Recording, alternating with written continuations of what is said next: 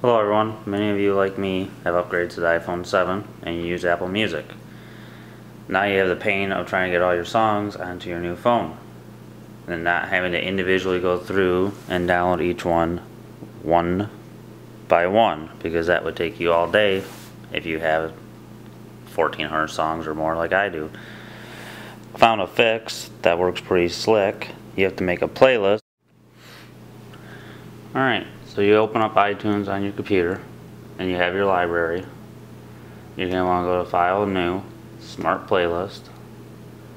You're going to want to change the type to Media Kind. Media Kind, just music. Always, if you do music video or whatever, it'll add all that. And then you want to add a category. You want to do iCloud status.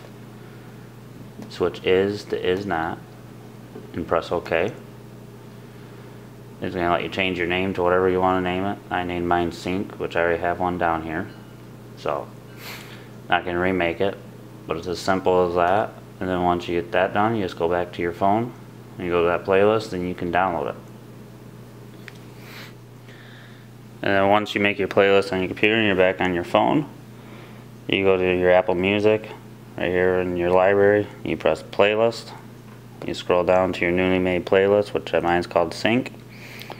And you can see you have download clouds, and you press right up here, and it'll download them all in that folder, or in that playlist. And as you can see, they're all downloading. I'd already done mine. It took quite a while to do 877 songs. I just let it go overnight, so you just gotta be patient with it, because it did take quite a while for it to even initiate, and I was getting frustrated, but you just gotta let it do its thing.